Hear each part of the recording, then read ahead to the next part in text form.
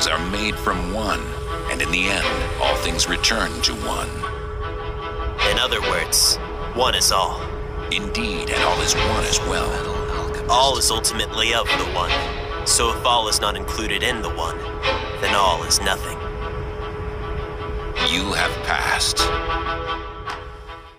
Peace. Y'all know what it is. Now's the vibrate. Coming from this book, Crystal Power, Crystal Healing. You know, and before getting into it, you know, now we're reaching a moment where you have to understand what's best for you in the balance of how much you read and how much you don't read. Because sometimes we can be consuming too much, you know, or trying to consume too much through books when we need to just be paying attention inward. But, you know, books are helpers as well. But, you know, again, a lot of this insight and information, you know, you can tap into internally just as much as you can read about it. But, you know, we're doing videos a lot of times, you know, for the sake of really wanting to make a clear expression on certain things. You know, it's certain things that, you know, it's like, I know I channeled this information. I know it could come off as out there, but I just need to say it. And I don't care about, you know, like, and what's funny, that's how real a channel message be, in essence, where you know it's that real, to where you really don't care about trying to prove it to nobody. Like, you really don't care about trying to, like, you know, scientifically, you know, or logically or rationally show it to nobody. If it could be proven, you know, or dealt with on that level. But, you know, it's like when something comes to you on that level, it's like, look, this is what it is, you know what I'm saying? Compared to sometimes, you know, with certain information, especially with stuff that, you know, is applicable, more applicable, let's just say, you know, want to give a little grounded, little balance of, again, the rational or the logic and rational with the, you know, the intuitive, you know, artistic left brain, right brain balance, or masculine, feminine balance. But right here, got mineral classes. Not getting too deep into mineral classes, but mineral classes is another, you know, aspect of crystals that goes into its healing properties. You know what I'm saying? You know, these are the mineral classes: natural elements, sulfides, halides, oxides, carbonates, sulfates, phosphates, silicates. You know, and you see in each one, you know, natural elements. That's all just straight up elements, you know, like gold. That's a natural element. Copper, you know, it has nothing else to it, you know. And so those, you know, quote unquote crystals, you know what I'm saying, or metals in essence, have a purity energy. You know, they represent purity. You know, then you got the sulfides class, you know, and sulfides connect with, you know, mirrors of hitting things, you know, and then you go down, you got halides, or I think I'm saying that right, halides. But anyway, they have a dissolving property, you know, and that, you know, fluorite goes in this class as well. You know what I'm saying? Again, you know, it dissolves external influences, you know, it dissolves confusion.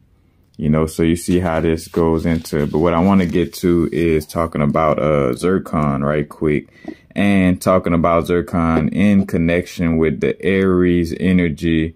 You know, we're going to have a flood of just Aries energy being affected, you know what I'm saying, with certain planetary transits, you know, and with astrology, you know, it's not to make it seem like, oh, astrology controls my every action. Like, no, you know, you free will, you take actions, you know, in alignment with your inner guidance or lack thereof sometimes, but more, you know, in these moments, you know, with your inner guidance. But long story short, you know, the zircon is a little piece I got for myself with zircon and labradorite, but just showing how the mineral class that zircon is connected to, you know, basically is pointing to a lot of Aries energy. So it's from the silicate family, and it's ring silicate, and these are, with the chemistry vibes, if y'all familiar. Again, it's all going to the vibration of the crystals. But you got island silicates with the chemical formation shape in the tetrahedron.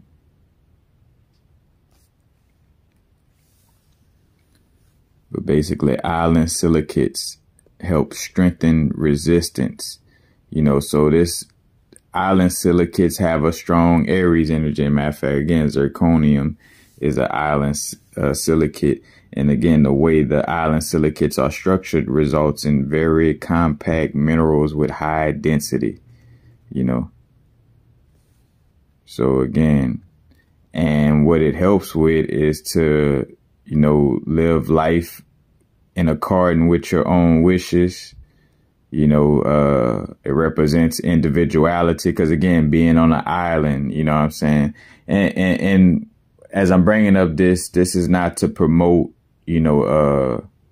extreme, like loner or extreme, individuality. It's just speaking to the Aries energy, the zircon crystal, how it's connected with this this mineral class. And because this is coming up on how to heal our individuality, like healing the individual perspective in connection with the collective.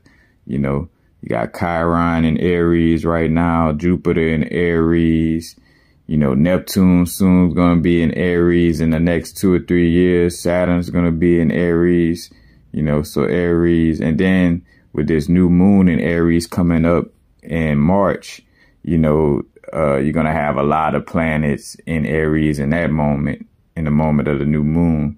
So, because matter of fact, the sun going to be entering Aries, but Aries. But the island silicates, strengthen resistance, again, help you to remain true to your own convictions, even when under great stress, But these are the crystals that are island silicates. These are mostly different. Matter of fact, the whole garnet family. These are all garnets right here. And then olivine or peridote or chrysolite. What this one is. Silimonite, titanite, topaz. So topaz is an island silicate, and zirconium. Again, that's the. And hyacinth is the word mentioned in the Bible. When talking about the Aaron's breastplate and the crystals in the breastplate, connecting with the 12 zodiac signs or 12 tribes, these 12 archetypical personalities, these 12 archetypical expressions of one being in essence, what I'm saying? Creating little dimensions or energy fields, but again, seeing the zirconium, so no coincidence. I come across the zirconium, and we about to tap into these strong Aries energies. But again, just showing the added perspective right now with mineral classes, and again, how mineral classes also play a part in, the energies, connected to crystals. But again, tapping in with those island silicate crystals, to strengthen your vision. Because again, it's a balance of, being in your uniqueness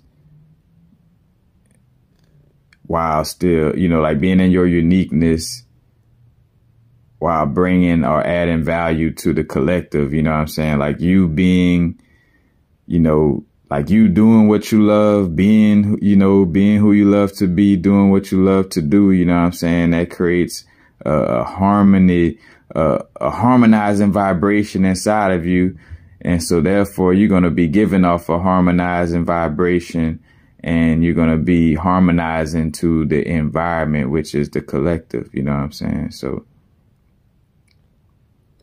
but like that tug and pull of the collective and the individual, like the individual beefing with the collective because it don't want to give up none of its individuality. The collective beefing with individuality because it feel like you got to be on some hive mind, just put the collective all the way first, extreme, you know. It's like, it's not about extreme collective. It's not about extreme individual, you know. It's about finding that harmony, you know, within those expressions. But just want to share that right quick, a little crystal, you know, vibe with the tribe.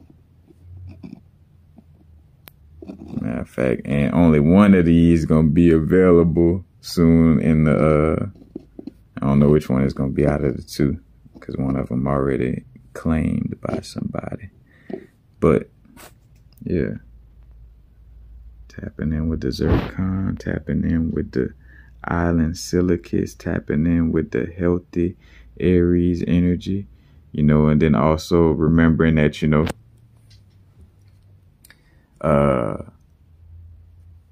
again, island silicates is a way to tap in with this.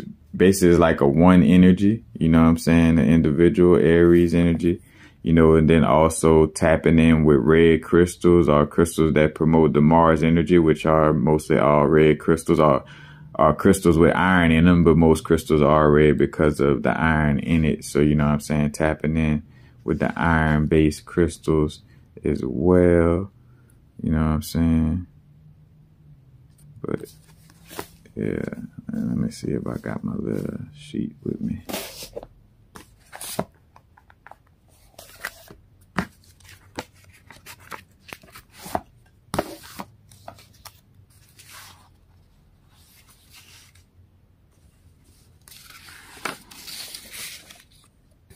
Let's see.